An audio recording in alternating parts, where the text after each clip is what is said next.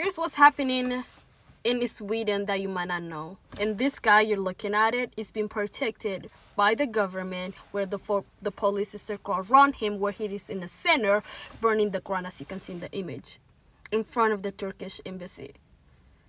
He's being protected by the police, and he got the permission from his government to burn the Quran in the name of freedom of speech. How is this kind of action is freedom of speech? This is discrimination. This is Islamophobic. But in the name of freedom of speech, and he can get to burn the Quran and disrespect the other religion, specifically Islam.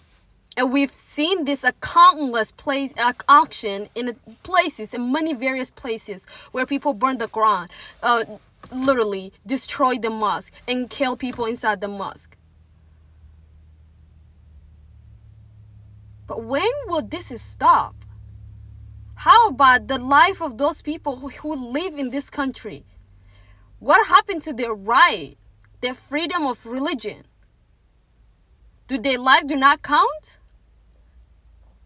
How is this kind of action is a freedom of speech when the government did not selectively pick who we can support and who will not support?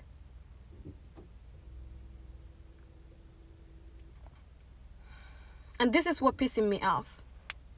It's already hard for many Muslims in various places who have a hard time to adjusting it, just practicing their religion peacefully. And now we see this on a daily basis. Please use your voice in many ways that you can.